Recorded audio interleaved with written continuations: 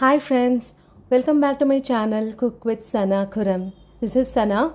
Today's recipe is a centuries-old traditional probiotic smoothie, lassi, which is said to have been originated from Punjab.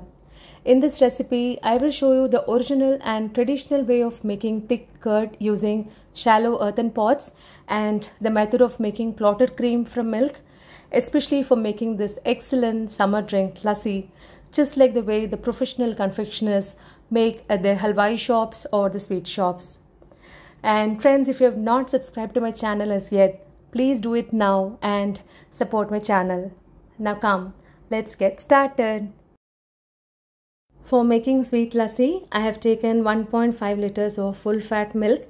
Heat the milk in a broad and thick bottom vessel and keep on stirring it over a slow flame and scrape off the cream stuck at the sides and put them back into the milk like this. Now the milk has been thickened and the cream has started sticking at the back of the spoon. Now switch off the stove and pour the hot milk back and forth with a mug like this to remove the excess heat immediately and transfer the milk into a shallow earthen pot.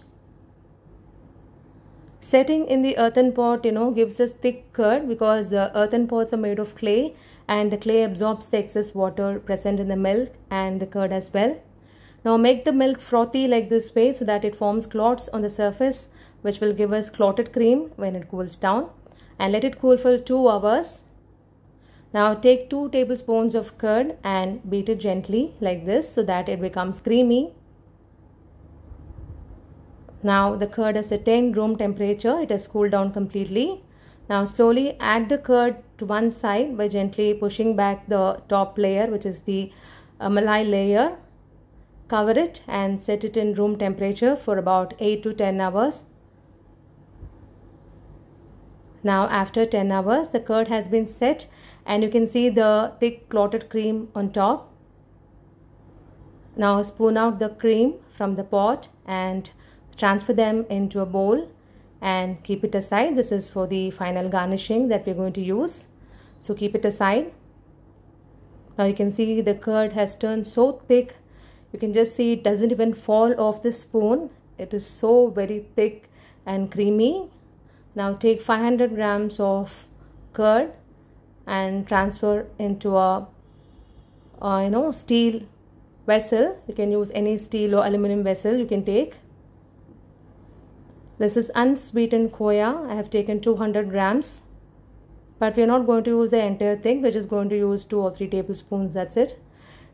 Crumble it well and add 2 tablespoons of powdered sugar, which is going to sweeten it.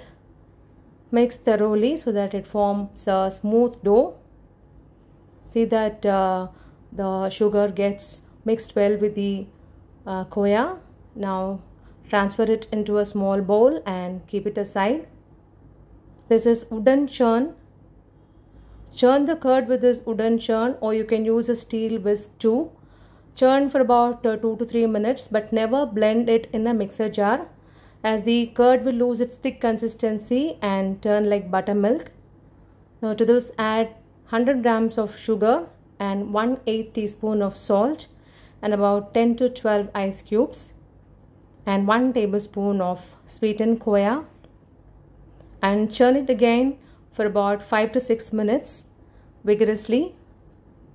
As I already said, please don't grind it in a mixer jar or blend it in anything else. Just use a wooden churn, or you can also use a whisk for this. A steel whisk if you have, you can use. Now take an earthen lassi glass and add 1 tablespoon of khoya and pour the sweetened lassi and top it with lavish servings of the malai. This will add jazz to the lassi, and garnish with some chopped pistachios, rose petals and a small pinch of cardamom powder. Friends, this is a fantabulous recipe. Please try it at home and let me know your feedback. Meet you all in my next upload. Till then, this is Sana signing off with lots of love. Thanks a lot for watching my video. Please write your valuable feedback in the comments box, which will encourage me to give you the best videos in the future. And if you like my recipe and my video, please hit a like, subscribe to my channel and enable the bell icon so that you will get the updates of my new uploads. And please don't forget to share this recipe with your family and friends. Thank you all very much. With lots of love, Sana Kuram.